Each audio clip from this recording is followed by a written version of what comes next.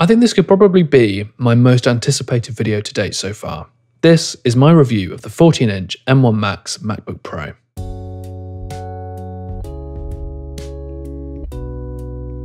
Now, I've had this computer for about 2 months now, and in the process to clicking buy, I watched a lot of reviews, as I'm sure you have as well.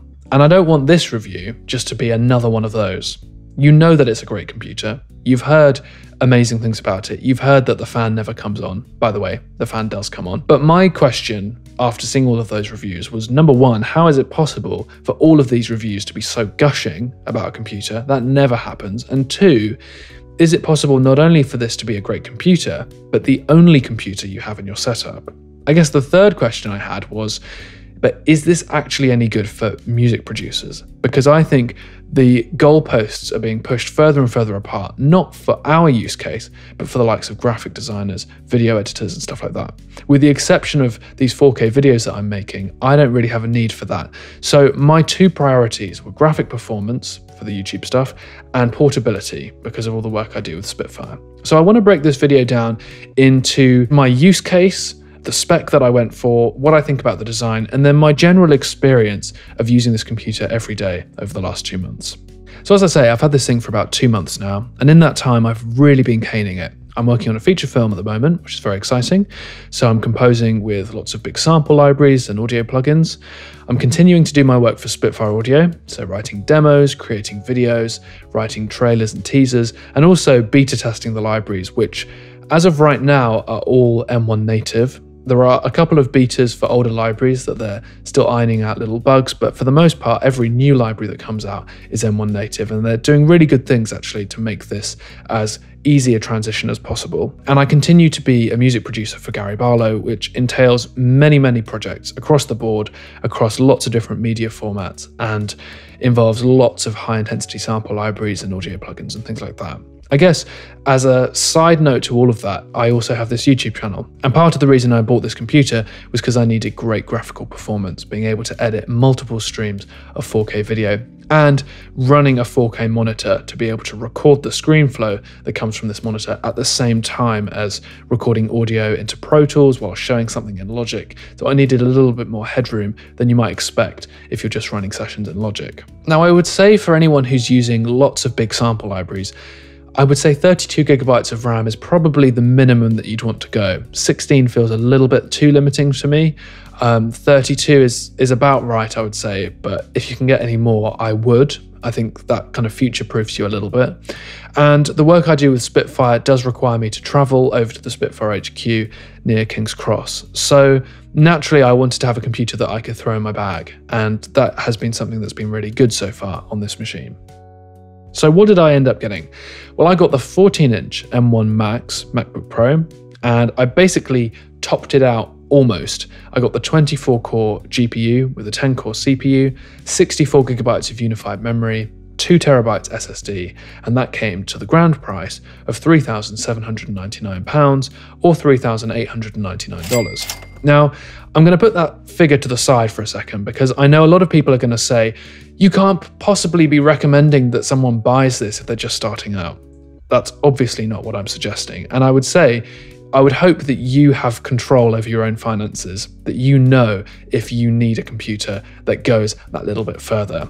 There is this thing of the law of diminishing returns, how the more you spend, gradually it doesn't necessarily get a huge amount better. You have to spend quite a lot more to get just that little extra 5 or 10% performance increase. And for the most part, most people aren't going to need that top performance, especially if you do this for a living. And I would like to remind you that I'm not a hobbyist. This is my career. I am a full-time composer, producer, and musician. So for me, this is absolutely an investment. This is something that I will make money back off. And so for me, it's far more of a no-brainer than it might be for you if you're just dabbling in music for the first time. Now, I'm a real fan of the design of this computer. I'm sure you've seen lots of beautiful B-roll, so I'm going to go over the design fairly quickly, but it is a really beautiful computer. It kind of reminds me of the old PowerBooks, and it also reminds me of my 2015 MacBook Pro. It's the return of the ports, which I'm very excited about, including a new high-impedance headphone jack. And just as a bit of a disclaimer, I use the Beyerdynamic DT990 Pro headphones. These are the 250 ohm version. So normally I would need an amplifier of some sort if I were using this just with a laptop on its own. However, I'm able to plug this directly into the headphone output. And I would say for the most part, if I'm listening to music or I'm mastering, so at a kind of nominal gain volume, I would say I can listen to this comfortably at about 40%, whereas I'd have had to absolutely crank it on my old computer. So that bodes really, really well. And I would say if I'm taking this out and about now, and I'm just doing a little bit of writing on a train, or I'm just taking something with me, I can take my headphones, but I don't actually need to take an interface now, which is very, very good news. They've removed the touch bar in favor of physical buttons. They brought back MagSafe, and the new 120Hz display is beautiful. It feels snappy and responsive and is incredibly bright, even in light conditions. It's not a must for music creators, I'll be honest, but when you switch from 120Hz to 60Hz, you really do notice that difference, particularly in the response of the cursor. And of course, this display comes with a notch, which I am not convinced about. I understand that you need some space for the camera and for the various other sensors and things like that, but they could have easily fitted Face ID to this. But also, I don't think the notch needs to be that size. I have a feeling it's there to homogenize it against the iPhone lineup and to make it look a little bit different. People will know that you've got the new MacBook Pro because you've got the one with the notch. That being said, I don't notice it at all. It's not something that you think, oh God, it's just right there all the time. And when you're running applications in full screen, that bar at the top becomes completely black anyway. So for the most part, all you're really losing is nothing. What you're gaining is that toolbar at the top. The fact that the mouse kind of just moves behind it is a little bit strange. And the fact that when it first came out, there were lots of people complaining that menu bar items were being hidden behind the notch. When you take a screenshot, it doesn't have a notch in the cutout there. So it's just a bit bizarre, but there you go. That's what it is. Key travel on this machine is significantly improved. And again, it's kind of reminiscent of the older MacBooks. I particularly like the black design, and the keys have a thuddy sound, which I think is less likely to attract attention on trains and in cafes. And I think the trackpad is really good as well. It's sort of the perfect size on the 14-inch. The 16-inch version is definitely too big for me. This feels very comfortable, even though I'm not a trackpad guy. This is going to be absolutely fine for me. Now, our good old friend macOS Monterey has removed silent clicking as a feature from the trackpad, which I'm very disappointed about because it was really, really cool. For those of you who don't know, trackpads don't actually have a physical touch anymore. It is haptic feedback. It's a motor that kicks up from underneath. So the sound you hear is completely artificial. And for a long time on my old MacBook Pro, I was able to enable silent clicking to get this beautifully, slightly softer, muted sound, which is a little bit more pleasing to the ear than the current clicking option. Now, while I'm here, I want to talk about Apple's right to repair, which they recently went back on. I'm going to leave a link down below and at the end of this video to a really fantastic video that goes into a lot more detail than I can right now, talking about Apple's war against right to repair. For us to be able to buy equipment and parts from Apple directly to repair rather than taking stuff into the Apple Store and them charging us an inordinate amount of money. With this new MacBook Pro, it seems that it's been designed in a way that will make it easier to replace parts. So I'm quite excited that if I do at some point want to replace the battery on my computer, it should be a little bit easier with this model than it has been in the past. Now, the way this integrates into my setup here, I'm using a 4K LG monitor. I've got an Apollo Twin interface. I've got a big Complete Control S88 here. I'm using a standard Apple Magic keyboard with a Logitech MX Master 3. And to connect my hard drives and my various peripherals, I'm using a Blackmagic multi-dock and also this Anker 5-in-1 Ethernet hub, which connects to my old USB-A hub. So that's been really helpful actually, and everything seems to work fine from that. I've also got a hard drive, which is an old backup of my Mac Mini, so I can always access my old files if I need them. Now, this being the M1 Max MacBook Pro, I got the 96-watt charger that connects via MagSafe, and it's been really good so far. I would say it can charge up to about 50% in 30 minutes. It's been absolutely fantastic so far. I have noticed though that my Apollo Twin does deliver 15 watts of power to my MacBook Pro. And this means that I can have the laptop closed in clamshell mode because it thinks it's receiving some power. Now, 15 watts is never enough to fully charge this thing, but it's enough that it slows down the gradual kind of decline in the battery throughout the day. So I would say that if I arrive at the studio with 100% charge, by the end of the day, I'm going to be on about 10%, but that is 8 hours of pretty intense music making plugged into a 4K monitor. So that's not 10 hours of battery life, but that's 10 hours with the 15-watt power attached to it. I know that's a bit of an obscure statistic, but anyway, there you go. Now, when I'm going portable, I have a little Akai keyboard, and this is connected to the same Anker 5-in-1 Ethernet hub. I've got my little VS fader box here, which is still going strong. And as I say, I've got the DT990 headphones that can plug straight into that high impedance headphone output, which is great. Now, a lot of people on Instagram and Twitter ask me why I bothered to buy the 14-inch rather than the 16-inch. So I just want to go over some of the trade-offs. Obviously, the 14-inch is significantly lighter, with this machine weighing about 1.6 kilograms plus the weight of the charger in my bag versus 2.1 kilograms plus charger. Now, a lot of people wouldn't care that this amount of weight is sitting in their backpack every day.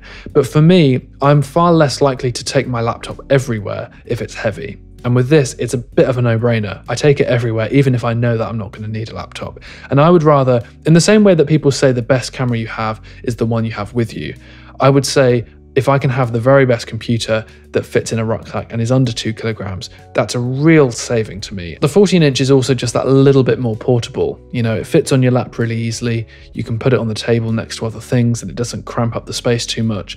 And obviously it fits in your bag a lot more easily. I would say the 14-inch versus 16-inch question is not just about 2 inches more screen space. There's actually quite a lot of trade-offs with the 14 against the 16, which I'm going to list to you now. For one thing, obviously, bigger screen on the 16-inch, and the notch is the same size on the 16-inch as it is on the 14, so it appears to be smaller on the 16-inch. With this bigger design, you also get bigger battery life, bigger fans, bigger speakers, and a bigger trackpad, although, as I've said, I prefer the 14-inch trackpad. And you also have high power mode, which enables your computer to go into overdrive to do those really highly intensive tasks. That being said, I actually keep my computer on low battery mode all the time because the performance is absolutely stellar, even on the 14-inch model. It's the same processor, and I would say for music making, I don't hear the fans at all. You can hear it a little bit if you kind of put your ear right up to it. The only time I hear the fans come on is right towards the end of video editing, if it's rendering something or if I'm exporting video. But other than that, I don't hear the fans at all. And that, in and of itself, is a really amazing achievement for Apple. Now, I'm using this computer all the time and I do travel quite a lot, so the 14-inch is kind of ideal for me. But the difference in price for the equivalent spec from the 14 to the 16-inch is £200. Now, that might be a deal breaker to you. I would say if I were using this in a more regular place of work all the time, I would say the 16-inch is probably worth the money. Now, I had lots of questions on Instagram and Twitter asking me how many instances of Omnisphere can you run, how many instances of Contact, and I started this experiment kind of as a joke, thinking, okay, well, we'll reach 100 instances with all of the legato transitions, we'll have every articulation loaded, I've got about 35 gigabytes of RAM loaded in, this is going to be fun, let me just put a reverb on every channel. And sure enough, it just wouldn't break. So I got bored of that experiment quite quickly and decided in the end just to tell you that it works, that if you really want to put it through its paces, this can do what a lot of old desktop computers couldn't do. And in fact, my friend Ryan has the 16-inch M1 Max, and he says that it runs faster than his 2020 Mac Pro, which is saying a lot considering how expensive those machines are. Now, I can run big orchestral projects on this computer at a buffer speed of 256. That is really quite insane. That's with plugins, that's with reverbs, that's with mastering. 256, that's pretty good. And that's going through a 4K screen at the same time. So, you know, I was opening up some of my old projects that I was running on my Intel Mac Mini. And I remember at the time having to unplug from my 4K monitor and plug into a 1080p monitor and still have to max out the buffer speed to 1024 in order to get everything to play properly. With this, I can run it through the external monitor without the fans on at 256. It's bonkers. It really is insane. That's, yeah, better than I ever thought it would be.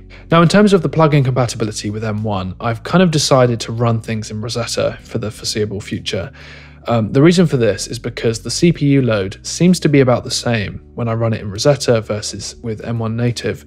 Some plugins are not M1 native yet, and I would say 99% of my plugins, in fact, basically every plugin except Analog Lab from Arturia, does work in Logic absolutely no problems at all. I haven't had any issues. So in terms of my use case within Logic and Final Cut Pro, I would say that they've worked absolutely perfectly, but you would kind of expect that because they're so well optimized for the M1 machines. And as far as things like Contact, lots of people had concerns that Contact was not going to work. Contact works brilliantly. Every library I've used with Contact works seamlessly.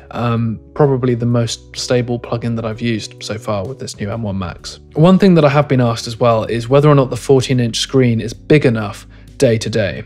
And as I say, for the most part, I'm sitting here at my desk with a 4K monitor. When I go over to Spitfire, there's another monitor there that I can plug into. So I don't tend to have to use this display for much, except maybe a little bit of editing or maybe a little bit of note-taking, things like that for planning these videos. So I would say for the most part, it's kind of the perfect size. Like, this is what it looks like on Logic and Final Cut. You can see that, yes, there might not be quite as much real estate as you might get on the 16-inch, but you can always optimize that by scaling down a little bit and adding a bit more space. I really don't have any issues with the screen space at all.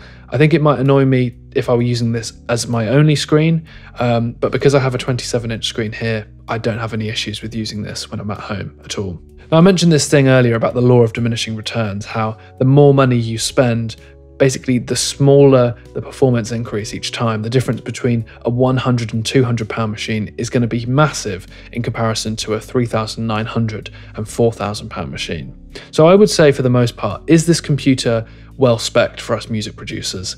I would say it's over-spec'd, but I think we know to expect that because we want it to last. We want to future-proof ourselves a little bit. And I would like to get at least 5 years out of this computer. I know I said that about my Intel Mac Mini, but my entire life has changed since I got that computer, so I had no idea what the requirements were going to be of that system at the time. All I can tell you right now is that it's a bloody brilliant machine. It really is very, very good. And if you can stomach the price tag and you need that extra performance, I think it's a bit of a no-brainer. This is the best MacBook Pro for years. So what would be the perfect spec? Because I know that I'm not everyone, and some people are going to have smaller or higher requirements than I would. If I would recommend a machine for anyone to go out and buy that is kind of middle of the road, I would probably suggest getting the 16-inch model, because I think a lot of people will enjoy the bigger speakers, the bigger screen, the better battery life. And I would recommend the M1 Pro with 32 gigabytes of RAM, unless you need that extra performance with graphical performance. For me, I do, so I'm glad that I got the M1 Max, but if you're just running it through a 4K display, I think the M1 Pro should be absolutely fine. And I think 2 terabytes of internal storage is probably a good amount.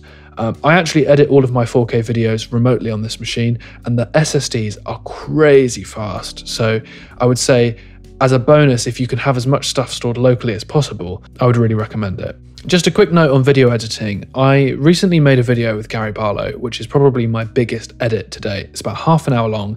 If it's available, I'll leave it linked down below. It's not currently up at the moment, so I won't spoil it. But basically, it has so many streams of 4K video and kind of overlapping content with the screen flow and then a bit of the camera footage and things like that. So by far my most involved edit, half an hour long video, and it exported in low power mode in about 6 minutes. So that is pretty incredible, because that's not something that I've ever seen before. In comparison, by the way, my Intel Mac Mini would have taken about 50 minutes, maybe an hour to do the same task. And by the way, I could continue to use my computer doing other things on this one, whereas the Mac Mini would have just died. So yeah, very, very impressed on the video editing front. I know that's not something that is interesting to everyone, so that's why I've kind of put this at the end. But yeah, if you make YouTube videos, this machine is absolutely fantastic. I think that's basically everything I've got to say about it. If you haven't already, do please subscribe. There's lots of very exciting stuff coming up soon. The production's getting bigger this year. There are 4 or 5 videos already in the works that are more than just me, and I'm really excited to take you on that journey and to show you some of the stuff that I've got planned. So do stay tuned for that. Thanks so much for watching, and I'll see you again very, very soon. Goodbye.